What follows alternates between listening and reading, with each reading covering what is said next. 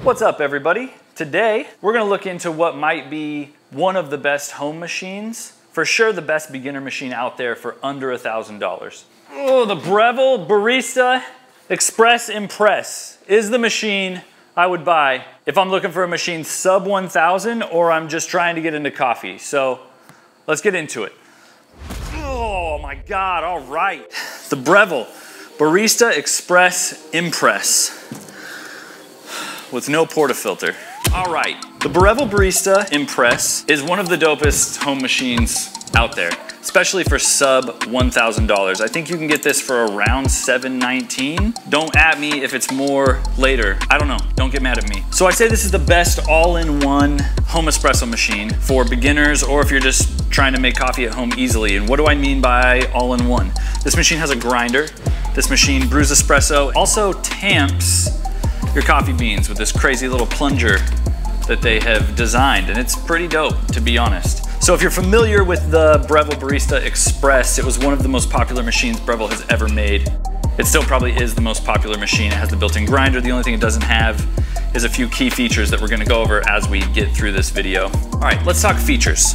You have a 54mm portafilter. It also comes with a single basket, and then it comes with 2 pressurized baskets in case you want to do like a pre-ground coffee or perhaps even a lighter coffee. I don't usually use those. Those scare me. I just push them away. Forget about them. Whew. So one of the main things this has that is different from its predecessor is this built-in tamping system. So this slides off right here. You can see you push down this little lever and a tamp kind of just folds under and tamps your coffee. This is awesome because coffee relies on consistency and a lot of issues come from human error. So with this, you just push down. It says to push it down twice. For sure do that. If you don't, you got some little schmutz on the puck, which nobody wants, the schmutzy pucks. But along with that, you have this intelligent dose right here. So you take your portafilter, put it in there. Once that's in there, push the dose button. It'll start to grind for you. Just wait.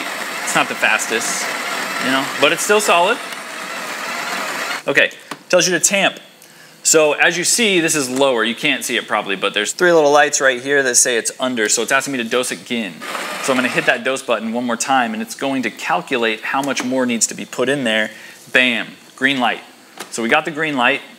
We're set there. Hit it twice just to make sure we have a good, clean puck. And there you go. I mean, it looks pretty solid in terms of tamping. I'm all about it. Put this back in here. Ugh, tighten it up. Grab your espresso cup. Throw it in there. And then you have 2 volumetric buttons. We're gonna hit that first one. No, I haven't programmed it. No idea. I just pulled this thing out of the box. Just wait for the brown to fall, baby. Here it comes. Woo! It's a little quick.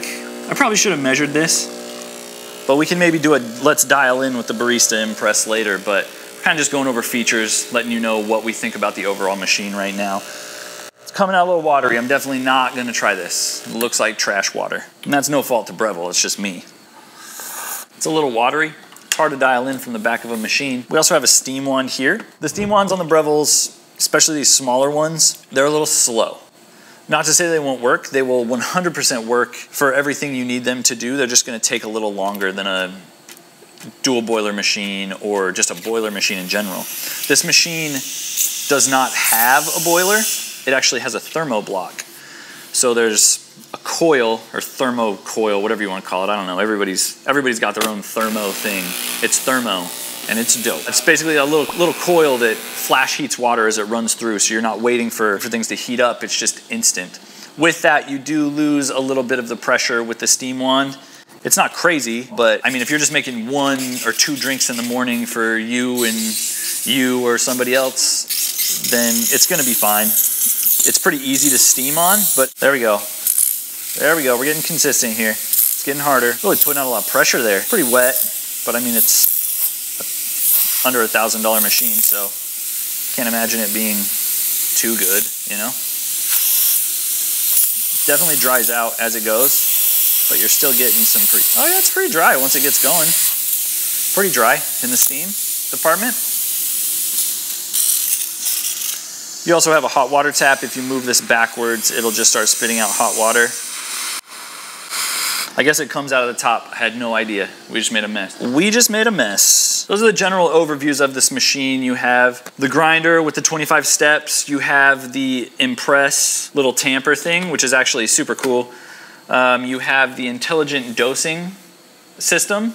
Then it has a precision memory, which remembers how much coffee was ground into the portafilter to make sure you can get as consistent as possible. Cons on this, lighter coffees you are gonna have to play with a little more. You're gonna have to potentially use the pressurized basket, which isn't the end of the world. It's just gonna take some time to play with. I've noticed that the dosing, when you change grinds, there can be inconsistencies, and this is super nerdy, warning. If you're trying to get a 19-gram dose in and you coarsen up the grind, there's a chance it's going to dose 2 grams more, so you just need to be paying attention that could happen. It's not the end of the world. We can fix anything. Just pull a little coffee out afterwards. For under $1,000, under $800 right now, this thing is solid. I would buy this in a second, and I would make so many tasty beverages in my home, and it would just make me dream of a better time when everything was fun and nothing mattered. I have this love for Breville. I think it's one of the best home espresso brands. I think they're killing the game.